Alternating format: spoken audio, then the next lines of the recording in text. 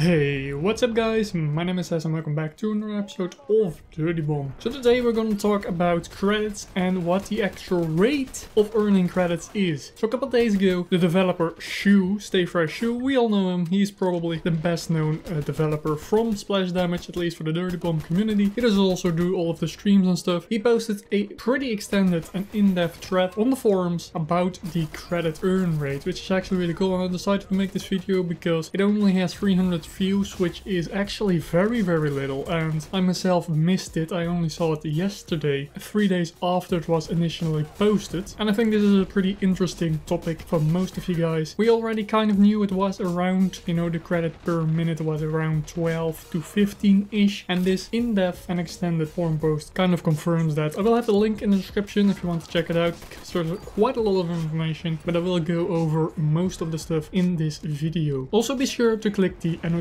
box right now on screen for the playlist of all Dirty Bomb videos. If you could smash the like button, that would really help out the channel, and subscribing is also really appreciated. But anyways, back to the credit rate. So to basically confirm, the base credit rate is indeed 12 credits per minute. This is the base rate for everybody and every single game mode. This base rate of 12 credits a minute is actually only valid if you have a server with more or equal than 10 players. So if you have 8 or 9 players, you need to subtract 2, so you have only a 10 base rate. So with this 12 base rate, we also have a few bonuses that you can earn. So for completing a match and losing, you get an extra 10% to this base rate, bringing it to 13.2. But for winning a match, you get a 30% increase, bringing your base rate to 15.6, which is actually really good. And that difference between winning and losing is actually bigger than I thought, especially since most matches will last between 7 and 10 minutes. That's actually quite a significant difference. Now, a lot of people have complained in the past that high skilled players aren't really rewarded more than noobs, and myself included, but that is actually not true because of this next thing. So you can also earn more credits by getting more XP. So basically how it works, the highest player, so the player with the most XP on the entire server, will get a 20% bonus on top of everything else. Now I assume that is on top of the 12 base rate and not on the 15.6 if you are winning,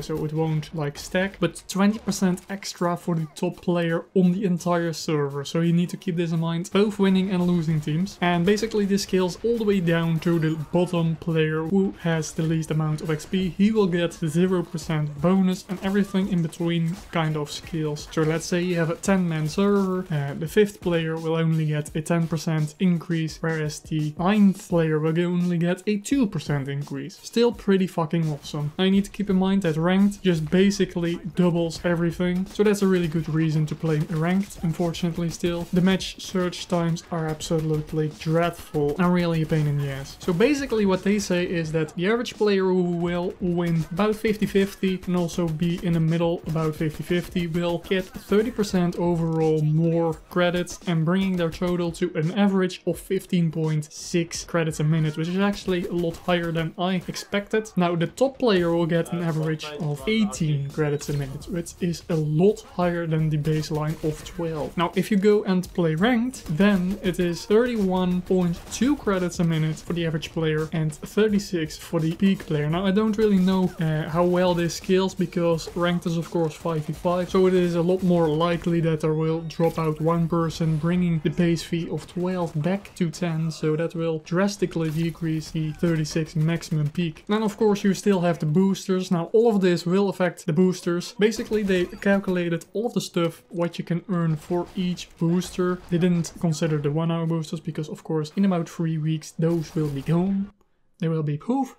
So what they have calculated for the boosters, and I trust them, I didn't really do anything to this, but basically they say on average a 3-hour credit booster will net you 2808 credits with a maximum of 3240. Now this is only for casual matches. For ranked this will bring you to 5616 credits and with a maximum of 6480 credits. Now this will all scale. I'm not gonna read all of it, I will have it on screen right now. But basically an 18-hour credit boost register on average will net you around 17,000 credits, which is roughly what most people have said, including myself. But the staggering thing is, if you play ranked and are a very good player, you can almost get 40,000 credits just from an 18-hour credit booster. Now, keep in mind, those things currently are $8 for not even 40,000 credits, so that is actually a worse value than just straight up buying a Merc. Now, with the upcoming discount, it will be worth it a lot more in my opinion, because then they will only cost $350 for roughly 40,000 credits, or 34 if you're the average player, is actually a pretty good deal. And then the last thing is the team imbalance. We all know this. You have a team with 7 players and a team with 4. Everybody rage quit. Now, the team with more players will also get a drastic penalty. So if your team has 2 players more, you will get a decrease of 1 for the base rate. 3 will equal to -2. 4 players extra will -3. And finally, 5 more players will net you 8 credits for the base fee, which is actually